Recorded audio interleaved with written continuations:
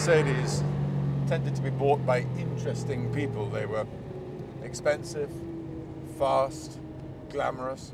And the first owner of this particular one was no different. He was a German prince with a very long surname, which I won't attempt to remember or pronounce. He chose this unusual color scheme. It's called Weißgrau, white gray with black leather piped red, which personally I've never seen before. The poor chap though didn't live very long, and the next owner was a German industrialist who was in the steel business.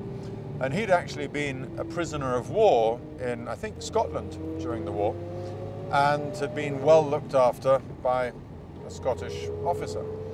And after the war, this German recontacted the Scot.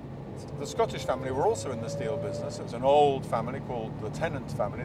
They'd been in railway locomotives and such like.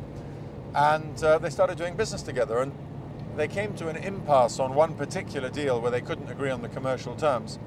And the German said, look, if we agree this deal, I'll tell you what, you've admired my Mercedes 300 SL, I'll sell you the car for 1 shilling.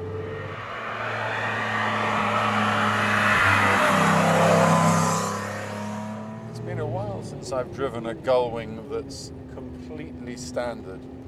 No upgrades, modifications, improvements, nothing.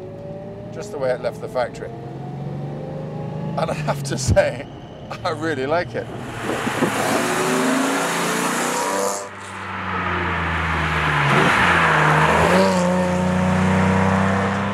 It's just a really well put together package, which I suppose is what you'd expect of a Mercedes.